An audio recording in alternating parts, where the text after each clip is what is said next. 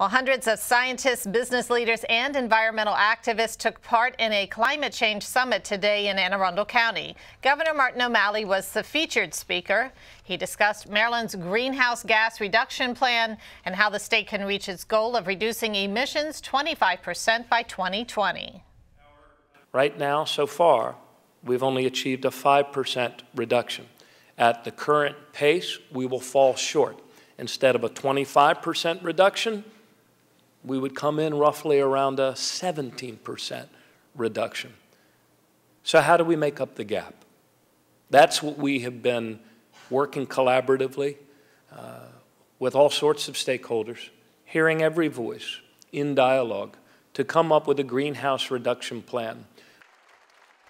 Key programs of O'Malley's plan include implementing a zero-waste policy for Maryland to ensure all products can be reused, recycled, or composted.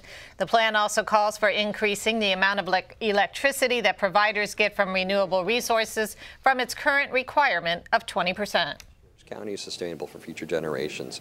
The governor made some great points today that we're doing a lot of innovative things here in the state, but we also have a lot of work yet to do. So there's a lot of energy here, and we're here to get as much good information as possible, find new partners, and bring all of that back to Prince George's County to benefit our residents and businesses. Maryland is among the states most vulnerable to climate change, with more than 3,000 miles of coastline.